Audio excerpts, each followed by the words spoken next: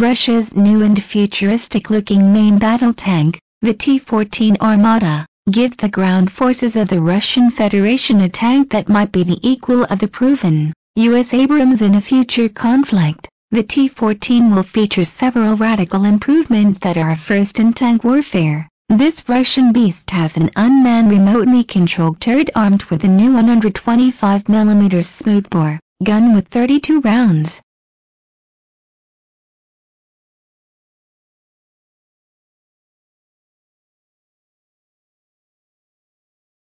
The Russians said the muzzle energy of this gun is greater than the world's best tank gun, the Rheinmetall 120mm gun mounted on the German Leopard 2. They also claim the accuracy of the T-14's 125mm gun has been improved by 15 to 20%, apart from tank rounds.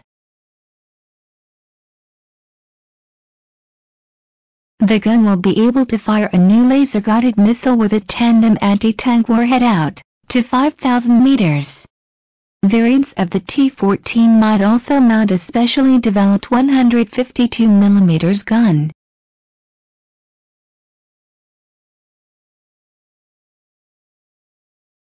Which will be the most powerful gun ever to equip a main battle tank, in addition to the main gun.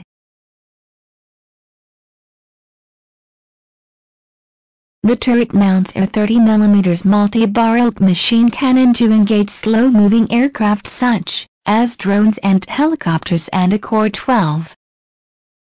7mm heavy machine gun to attack soft targets like enemy infantry. The Russians also claim the core is capable of shooting down incoming projectiles such as anti-tank missiles approaching at speeds of up to 3,000 meters per second. The gunner, the commander and driver are positioned in the hull beneath the turret and protected by an armored capsule. The tank will be digitally controlled, a feature that will eventually lead to the development of a fully robotic tank. The T-14 is protected by a special lightweight armor whose composition is classified. It weighs 55 tons and has a top speed of 75 km per hour. The new tank is under development at Zavod in Nizhny Tagil. The T-14 is one of the configurations of the Armata Universal Combat Platform,